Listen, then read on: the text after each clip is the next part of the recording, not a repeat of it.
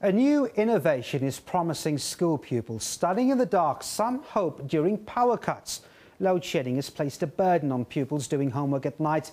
Well, the invention sees repurposing plastic bags into school bags that double as solar-powered lights. 9-year-old Kamogelo has just left school and is heading home. Once he gets there, he unpacks his school bag and quickly gets started on homework. Kamogelo is one of many school children in our country affected by increasing power cuts and rising electricity costs. But now, an innovative new solar-powered school bag is helping pupils like him. Known as repurposed school bags, they have built-in solar technology that charges during the day while the pupil walks to school. The solar panel lid is inserted inside the front pocket of the bag. Once the pupil gets home, he takes it out and screws it back onto a console solar jar that can last up to 12 hours. It helps me a lot when there's no electricity, because I take the lamp in order to read and do my homework. Kamogelo's mom is happy he doesn't do his homework by candlelight anymore.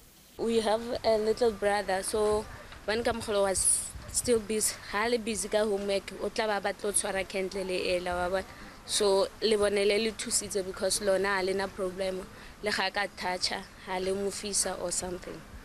The bags are created from recycled plastic bags at the repurposed school bags factory in Rustenburg in the northwest. The company gets corporate sponsors to buy school bags in bulk and then distributes them for free to learners.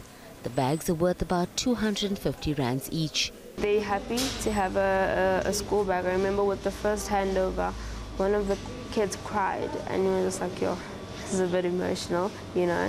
And it was purely because she was so happy. And it's not often that they also get gifts because this is pretty much a gift that's been given to them. The bags are also made of retro-reflective material, which helps the children become more visible on roads as they walk to school. The design and look of the bag are also important. They're bright and colorful, created with the age of the school children in mind. The company's founders say feedback from parents has been positive. Most importantly, what's helping a lot is the solar lantern. So the parents are coming and saying, my child's able to do work, and teachers are coming back and saying homework is now being done. You know, so I think we're affecting all spheres of a child's life. Repurposed school bags plans to expand to other countries in Africa where access to electricity poses a challenge to children.